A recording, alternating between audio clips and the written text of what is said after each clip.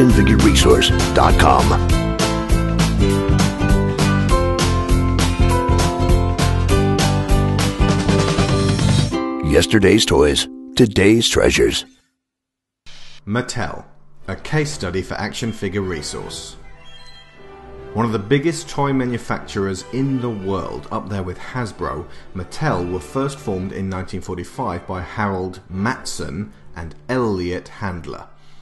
They worked out of a garage in Southern California and sold picture frames and doll's house furniture made from scraps of picture frames.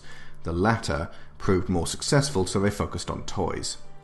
In 1955, by advertising their products via Walt Disney's Mickey Mouse Club on TV, Mattel tapped into a brand new way to reach their core market. One day a few weeks ago, I looked all over the house for Billy. Of course, I found out later that my son was in darkest Africa.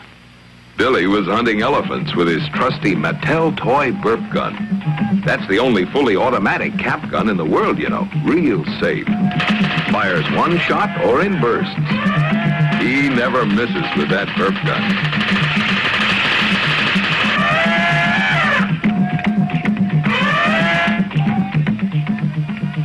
And it's so simple to play with. The safety catch keeps it from firing while Billy winds it. Then he closes the breech and checks his ammunition. There's plenty of room for spare caps in the magazine. He's off again, hunting tigers in India. But don't worry. The burp gun's so safe, it's got the parent's seal of approval. Only $4 wherever toys are sold. You can tell it's Mattel. It's swell. In 1959, Ruth Handler, wife of Elliot, noted that their daughter Barbara had a fascination with paper dolls. She suggested that Mattel produce a three-dimensional version in plastic, with which little girls could play out their dreams of having a pink house and a pool and a car and lots of clothes. From this, the phenomenally popular industry changer Barbie was born. In 1961, Barbie got a non-threatening boyfriend named after the brother of young Barbara Handler, Ken. They have been going steady for, to date, 52 years. They were also joined by Midge and Skipper, Barbie's new friend and sister. Midge would later become pregnant to teach little girls about reproduction. In 1968, Mattel rolled out the Hot Wheels. This line of die-cast, extremely detailed miniature cars proved again exceptionally popular and a long-lasting line, surpassing Matchbox and Corgi in worldwide sales over time. Mattel bought Corgi in 1989, Matchbox sold their brand to Tyco in 1992, and Tyco were bought out by Mattel in 1997, so this is a perfect example of how smaller toy companies tend to be absorbed by their competition. Hot Wheels are characteristically brightly coloured with metallic paint, frequently in hot rod models, and designed for fast racing. A line of plastic racing track was sold alongside the cars to accentuate their speedy designs. Apparently placed front to rear, all Hot Wheels cars produced since 1968 would form a ring around the planet Earth 4 times.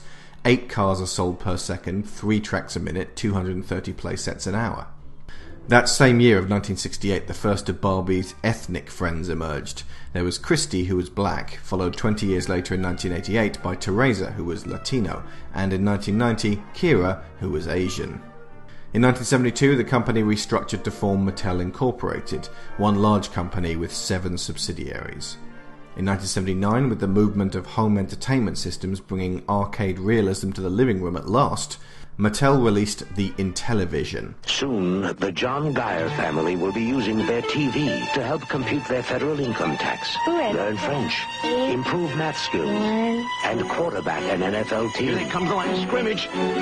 Introducing Intellivision, the new home video system from Mattel Electronics. 2 components, each sold separately. Start with the master component, available now for super games like NFL football. To pass. Go for it, Dad. Caught it. And for learning fun from the electric company. Now this one's a little tougher. I got it. And when you add the keyboard component available this summer, Intellivision can change your family's life. It simplifies financial planning, even custom designs a Jack LaLanne exercise program for you. Play it, Dryer. There is an entire library of Intellivision programs designed to grow right along with your family's interests. Discover Intellivision. It can change your family's life. It did well for the company, shifting 3 million units, but within 4 years of bandwagon jumping, which saw the ColecoVision, the Coleco Gemini, the Atari 2600 and 5200, the Bally Astrocade, the Emerson Arcadia 2001, and the Fairchild Channel F System 2, and the Magnavox Odyssey, all vying for the public's attention, there was a video game market crash. By the end, as Mattel Electronics closed their doors, they had accrued over $394 million in losses. After this, the market recovered, and Nintendo started doing extremely well in the USA with its Nintendo Entertainment System. They made a deal with Mattel to have them manufacture and distribute the NES in Europe. However, it would seem that after their defeat on the Intellivision, Mattel's heart wasn't in it, and the NES was outsold considerably in the PAL territories by the cheaper Sega Master System. Nintendo have gone on record in later years as considering this partnership a mistake. Fortunately, while their short foray into console manufacture ended dismally, their toy division was doing gangbusters. In 1982, He-Man and the Masters of the Universe hit shelves with a thunderous punch. The idea, exemplified in Hasbro's later Transformers and My Little Pony lines, was to find a boy's toy with the same killer appeal of Barbie. Motu enjoyed series after series of figures with the tie-in Filmation cartoon. The figures were insanely popular, generating $400 million in sales in 1985. The simple brilliance involved mass-producing a variety of colourful characters introduced through the cartoon, and made with a relatively small variety of legs, arms, torsos, weapons, and armour, recoloured, mixed and matched with fun action features to make each hero and villain distinct and desirable. Form of evil. Rattler's evil head strikes. Tongue Lasher, whose evil tongue lashes. Next, I'm ready for him. But is He-Man ready for their King Hiss? When his skin comes off, his evil comes out. King Hiss, Tongue Lasher, and Rattler, new from the Masters of the Universe, each sold separately from Mattel. In 1985, Mattel came full circle and started marketing He-Man's twin sister to girls. You can pretend. Stealing powers where she led a very wild but pretty cat. That's Catra. And here's lovely Fraudster, true blue friend of She-Ra. Dolls each sold separately. When Catra shows her catty side, Arthur can breathe her inside.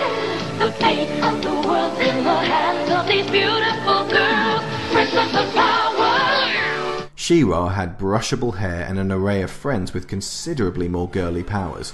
Fortunately for boys, her enemies were a gruesome bunch named the Horde, who fit in perfectly with their existing He-Man collection. There'd be a brief resurgence in 1990 with the New Adventures of He-Man, and then a more concerted effort in 2002. In 1988, Mattel signed an exceptionally lucrative deal with Disney to produce toys based on their licenses. This deal persists to this day and has been key in ensuring Mattel's market dominance. In 1989, during Back to the Future Part 2, Marty McFly acquires a hoverboard in 2015, ostensibly made by Mattel. Fans eagerly await the working model. In the meantime, Matty Collector made a non-functioning replica in 2012, available online only. In 1993, Mattel acquired Fisher-Price, one of the most trusted and beloved makers of baby and toddler toys in the world. In 1994, Mattel acquired Kransco and J.W. Spears & Sons, two relatively innocuous names, but ones which granted Mattel the rights to the Frisbee, the Hula Hoop, and Scrabble. In 1995, Mattel won the right to distribute Cabbage Patch dolls. In that same year of 1995, Buzz Lightyear proved to be the hot toy that Christmas, flying off the shelves as Pixar's sleeper hit Toy Story surprisingly made kids want the toys. Mattel, however, were not the manufacturers despite their Disney deal. Instead, the license for this brand new character for this unassuming movie from a first-time studio went to Thinkway Toys. Interestingly, Mattel and Hasbro refused both Barbie and G.I. Joe respectively for this first Toy Story movie, because the character Sid blew up what eventually had to be a combat Carl with a firecracker, and because Mattel believed that a little girl projects herself onto Barbie, and that animating her and giving her a voice would shatter this fragile dream. They soon changed their tune when the Buzz Lightyear demand hit, and Barbie was in the next two films. She was also in over 25 subsequent Mattel-produced CG animated movies.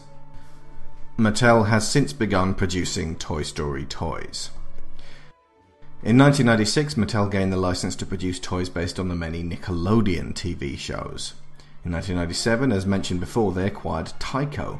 This granted them a leading line of remote control cars, but also the coveted Sesame Street label. In 2000, Mattel won the rights to make the Harry Potter toys, which for well over the next decade would become enormous childhood favourites. That same year, they also sued the band Aqua for their song Barbie Girl, which depicted the character as an airheaded bimbo. The manufacturing titan lost the case in 2002.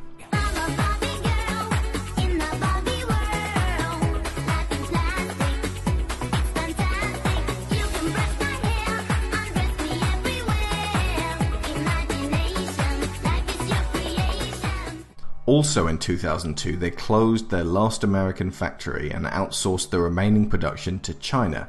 Sometime later, there was a scandal concerning the levels of lead in their toys. Once again, in 2002, the Masters of the Universe line was relaunched with figures based on the designs laid down 2 decades earlier, but sculpted by industry hotshots the Four Horsemen.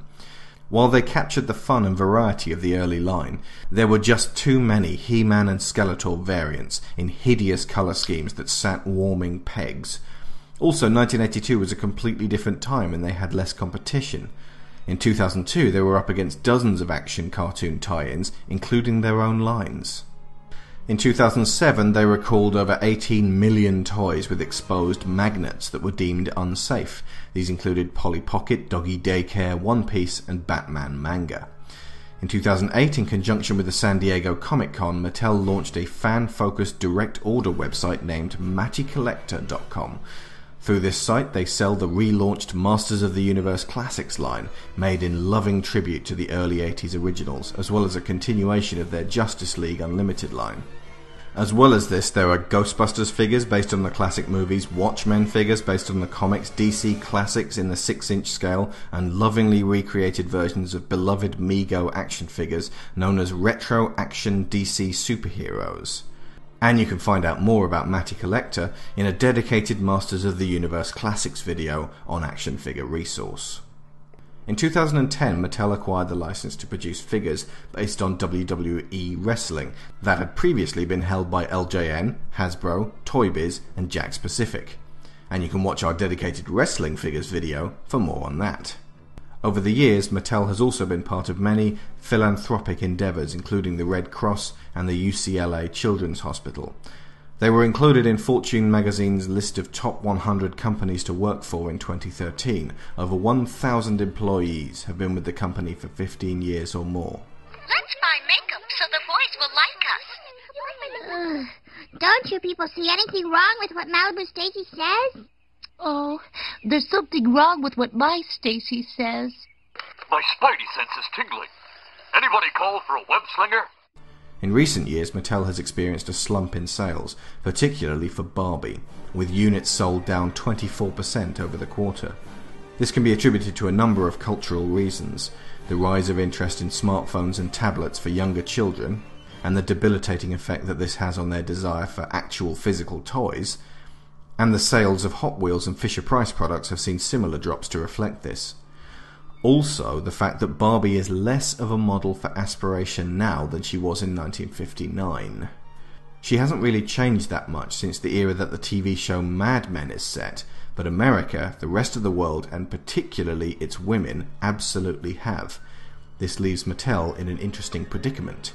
Stick to tradition and likely see sales fall further, or gamble on a complete overhaul of the line and what it represents, and either revitalize or severely weaken the brand. Come on, Barbie, let's go party. Come on, Barbie, let's go party.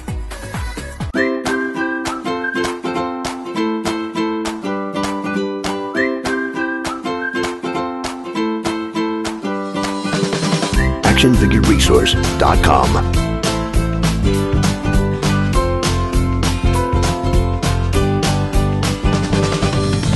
Yesterday's toys, today's treasures.